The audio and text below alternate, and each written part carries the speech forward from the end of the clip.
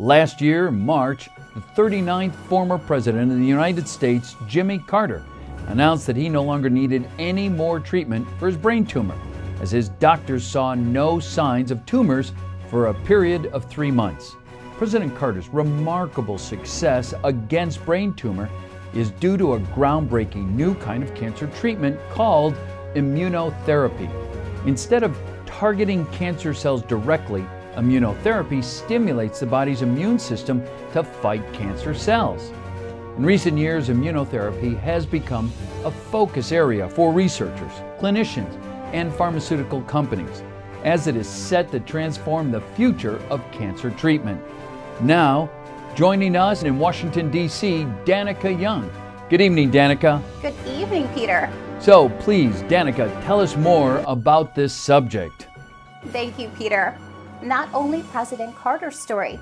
Immunotherapy made headlines in 2016 when it was revealed that Australian rules footballer Jarryd Roughead responded well to immunotherapy, as researchers worldwide race to complete clinical trials before immunomodulatory regimens are made available to the public.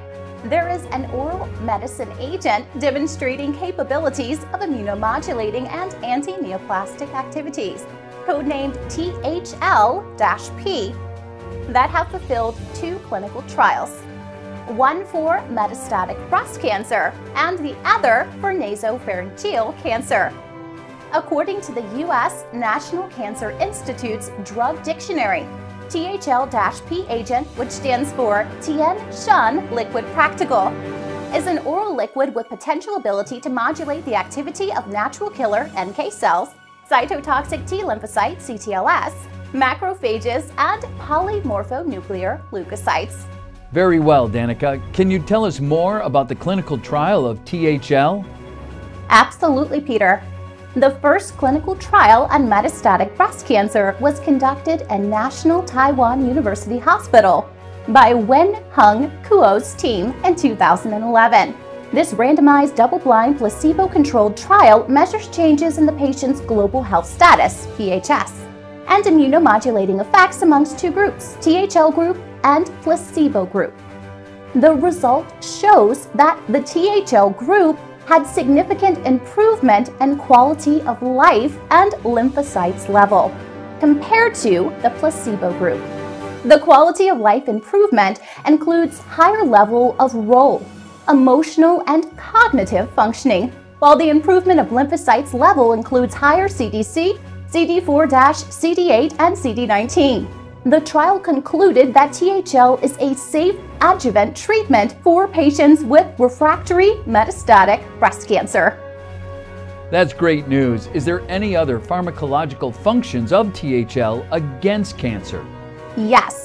The research of this groundbreaking immunomodulating agent, so-called THL, has made so far 25 published international research.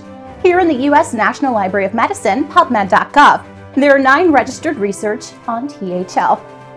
In June 2016, there were 3 newly published research papers of THL in the same month. The first regarding anti-cancer immunity, the second on the effect of THL on human colorectal carcinoma, and the third about the induction of G2/M cycle arrest by THL. Peter, if I can summarize, there are 3 other main pharmacological functions of THL, aside from immunomodulation, based on these 3 latest research. First, suppression of tumor growth. THL is able to upregulate the negative cell cycle regulator P21, which promotes anti-proliferative activities of cancer cells. Every immunologist understands that protein P21 plays an important role in suppressing tumor by promoting cell cycle arrest. Second, promotion of radiosensitizing effect in cancer cells. And clinical radiation therapy, low radiosensitivity caused by radiation resistance of cancer stem cells can contribute to treatment failure. Research on THL demonstrates its ability to dose-dependently downregulate DNMT1, which in turn will increase the radiosensitizing effect in cancer cells, especially in MCF-7 human breast cancer cells. Third, reduction of cancer invasion and metastasis.